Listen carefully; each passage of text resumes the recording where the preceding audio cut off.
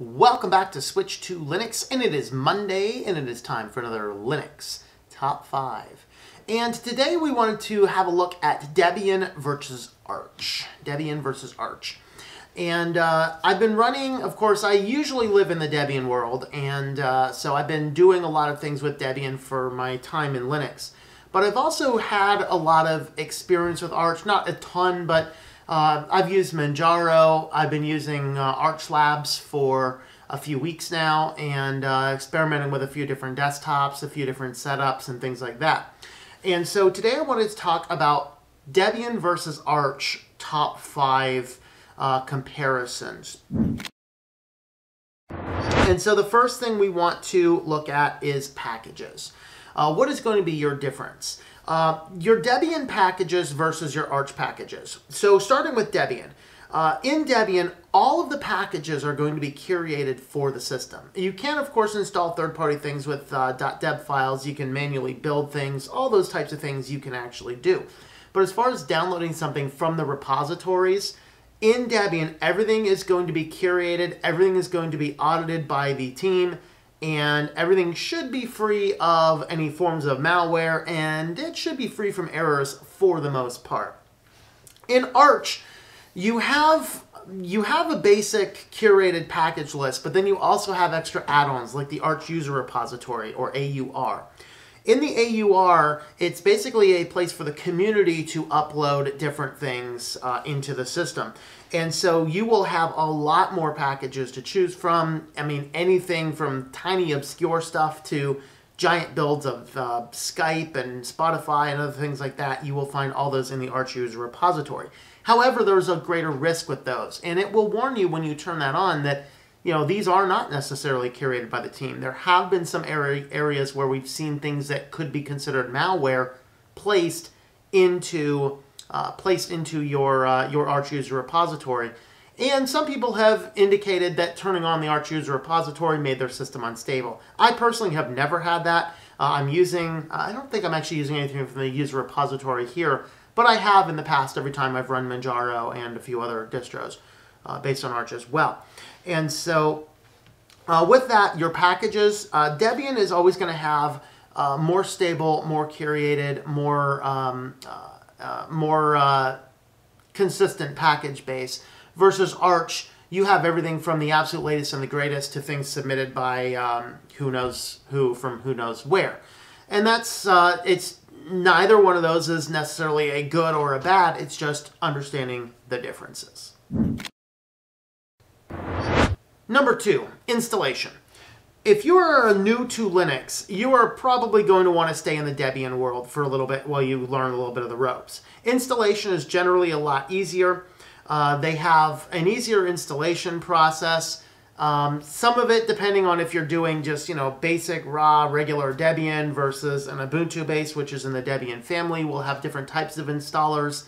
I think that the Ubuntu installers are a little bit easier than the Debian installers, but nevertheless, Debian will get you a very easy installation system with minimal reading through all of the notes. You should be able to get a Debian system installed. Arch, depending on what you're doing, so of course I'm running ArchLabs on my computer right now for my media PC that gets changed to desktop every few weeks or so, and in that, the installation is easy. The ArchLabs installer is easy, but it is a command line tool. And if you're like, you are a GUI guy who wants a mouse pointer and to click around on things, you're probably not going to be as comfortable installing that. Now, there are great installers. Manjaro is probably the best Arch that I have seen, Arch derivative based. Installation is very easy. Some people say Antergos as well, although I've never really been able to get the thing to work right. There's some other installers, you know, that are easier and harder accordingly. But with your Arch family of systems, you generally are going to have to read a lot more documentation. You're going to have to try and figure some things out for yourself. In short, you're going to get to the point where you are going to have to be the one to figure out how to get the thing installed, and you're probably going to have to go into a terminal a little bit more than you are going to with the Debian family. Not that the Debian family is completely devoid of the terminal work, which, by the way, if you're moving over to Linux, you're going to want to learn the terminal at some point in time anyway. You just don't necessarily want the crash course in it while you're attempting to install the thing. You like some stability before you have to get into there. Number 3, let's look at the package versions. In Debian, you're going to get older package versions. Now, this is not less secure. This is not problematic. It's just that in the Debian family, it's based on holding things back until everything is properly curated. So when you get a system installed on Debian, it's going to be able to run better, longer, with fewer updates for the period of time. Now, this does not mean you're lacking security updates. You are going to get all of the security updates as soon as those are available, and they push those security updates out very rapidly. A bug comes out, if a known fix and patch is there, it is going to be in your updater as soon as you run your updates next. You are not risking any security. What is happening and changing is the version. And this is one of these things that our modern computer world is moving towards, is that we've been so trained in the last few years, just constantly update, constantly update, constantly update. We don't realize that there's 2 types of updates that you get. One of these is package changes and feature changes, and one of these is security. And this is a critical thing. So for example, I'm currently doing my images, thumbnails, and all that kind of stuff on GIMP 2.8, which is the older version of GIMP. One of the things that I do on my banners is I will end up adding a bevel and emboss to my titles to give them more of a 3D look. It turns out that GIMP 2.10, the latest feature release, embossing fonts is broken. It doesn't work. That means I can't actually do the graphics on this channel on GIMP 2.10. Just can't. I'm okay with the security updates. I'm keeping my system on GIMP 2.8 for as long as I can. That's what Debian is going to do, is it's going to hold back the feature updates so that you never have to learn a new package. Things are never going to change around, but you're going to get the cumulative security updates. Arch is a little bit different in that you are always getting the latest feature updates. So in the Arch world, if I've got GIMP on the computer and tomorrow GIMP releases 2.11, you better believe in about 2 or 3 days when I run updates, I'm getting GIMP 2.11. Versus on a Debian, it doesn't matter if 2.10's out, Debian is still packaging 2.8. Now, there are legitimate reasons to have the older versions. Just because it's the latest feature upgrade does not mean somebody's always going to want to use it. And that's really this difference between the Debian family and the Arch family. There are absolutely places, roles, and situations you absolutely need those latest packages. You want to be running Arch. But if you need a very consistent system that's never changing, never altering your workflow, you need to be in the Debian family. And that's actually how I use my computers. That's one of the primary reasons all my production computers are based on Debian. That's also why I have another computer which constantly changes the desktops so that I can learn the differences and the nuances. This gives me the perfect testing ground to find these bugs like 2.10, to know that I can't do 2.10 on this computer at this point in time. And so Arch and Debian are different in those respects. You need to understand those differences. And again, it's not this is better because or whatever. It's what is your workflow? What do you need? And it's great that we have the choice in the Linux world. Number 4, the communities. Oh boy, the communities, people. Yeah. All right. So as far as the communities are concerned, if you are learning Linux and you're trying to get things figured out, you want to stay away from Arch.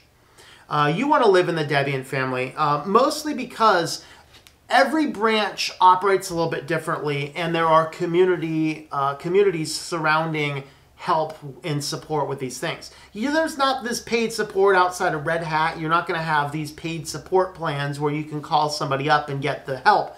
but there are extensive amounts of forums and help guides out there. In the Debian world in general, whether you're on Debian, and it's very true, the Debian forums are very cordial places. The Ubuntu forums are awesome. The Mint forums are awesome. They are great places. Even as a newbie, you can ask questions and they'll either point you towards where the answer is or they'll answer it. You go and ask a newbie question on an Arch forum, you're going to get a response. It says RTFM. And you're like, what's that mean? Well, it actually contains some words I don't say on this channel. It's read the F manual. The problem is the manual is kind of like that kind of like that joke, right? So there's this helicopter pilot, and he's training this guy. He's a pilot in training. He's coaching this assistant pilot. They're flying their helicopter through Seattle airspace, and all of a sudden, all the cockpit lights go out. Everything's done. The instrumentation is done. Fortunately, the helicopter's still flying, but they got no idea where they are. So they see this tall building, and there's a board meeting or something going on. So the guy gets this big paper, and he writes, "Where are we?" and holds it up to the helicopter. The people in the boardroom look at this. They grab their board. They write up, "You are in a helicopter." And in 15 minutes, they are safely on the ground. So the co-pilot says to the pilot, "How in the world did you know where we were from that instance from the board meeting?" And he says, "Well, I knew that had to be the Microsoft building because only computer engineers would give you information that is completely accurate and totally unhelpful." And that's how the manuals are for some of these things. I read man pages. I can't figure them out. I go and look on Stack Overflow instead.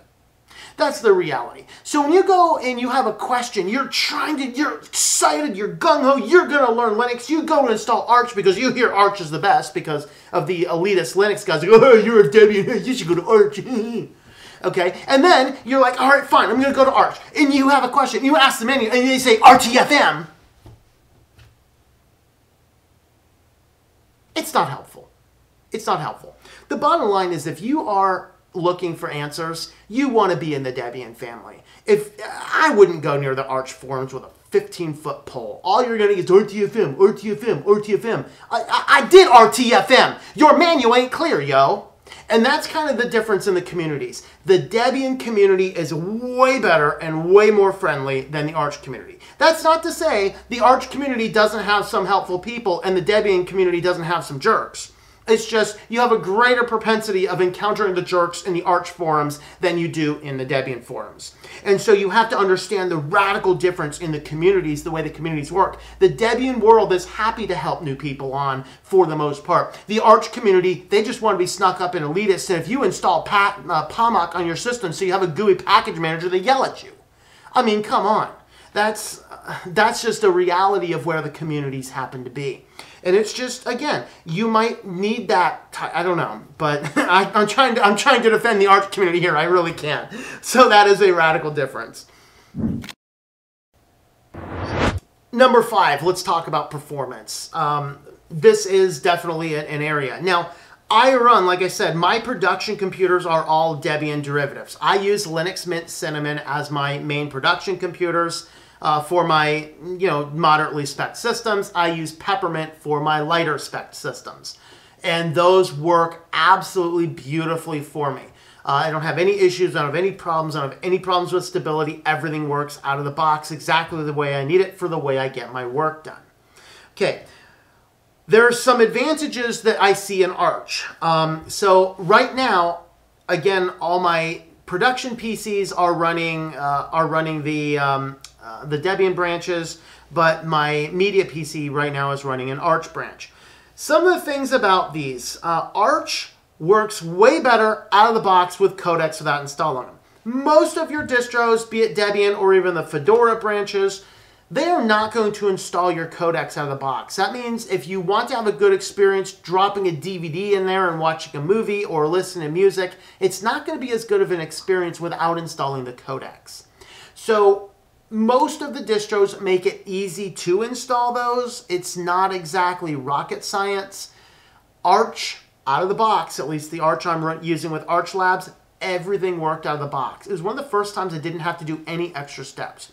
On top of that, I'm noticing that for the most part, the media doesn't stutter as much as it does on some older Debian systems. Everything seems to be working a little bit better. Not like tons. It's not light years better because everything that I'm doing works perfectly fine with media anyway. However, we get to this point where I am noticing that there are some niche places where Arch does perform better.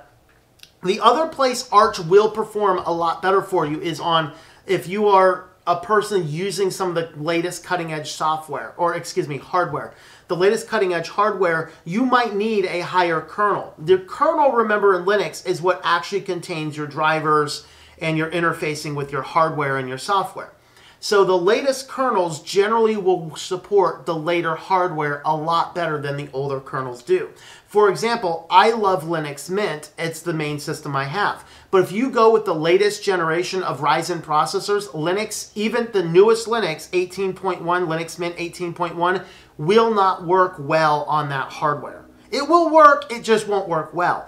The reason is you need at least kernel 4.17 or 4.18 to support the latest Ryzen processor. So you'd have to install Mint, and then you'd have to go in and install an extra kernel if you want to run Linux Mint. Now I'm running Debian, I'm running a Ryzen 5 1600, which is not one of the latest, and it seems to be supported just fine by my current kernel. Now, if I wanted to use that latest Ryzen and I didn't want to take that extra steps, the kernel on the media PC right here is already at 4.20. This is going to support every new hardware that exists. This computer even has a Broadcom wireless card. I didn't have to fight with the wireless. It appears to be working. I don't really use it on that computer, but it does appear to be working. Everything out of the box seems to be working a little bit better in Arch. So if you are encountering a problem where a piece of hardware isn't working, you might try out Arch. Whether that be Manjaro or whether that be an ArchLabs or some other version or derivative of Arch. So there's places where your hardware is better supported on Arch because it has the latest kernels. Versus Debian, if you got an older PC, maybe it's 3 years old, 5 years old, and this is just your PC, you love your PC and you just want to get a better system on it, I would probably move toward Debian in that case, especially if you're new to Linux, because you're not going to have to fight around with the communities and some of the other factors and features. So that is kind of a little bit of my experience running Debian and running Arch for a period of time. 5 distinct differences in how those systems run. So thanks for coming along, and I hope that you enjoy switching to Linux. Thank you for making it to the end of this Switch to Linux video. You can have a look at another video right on over here. Don't forget to subscribe to the channel or to Think Life Media, which is my own personal support page. Thank you for watching, and I hope that you enjoy switching to Linux.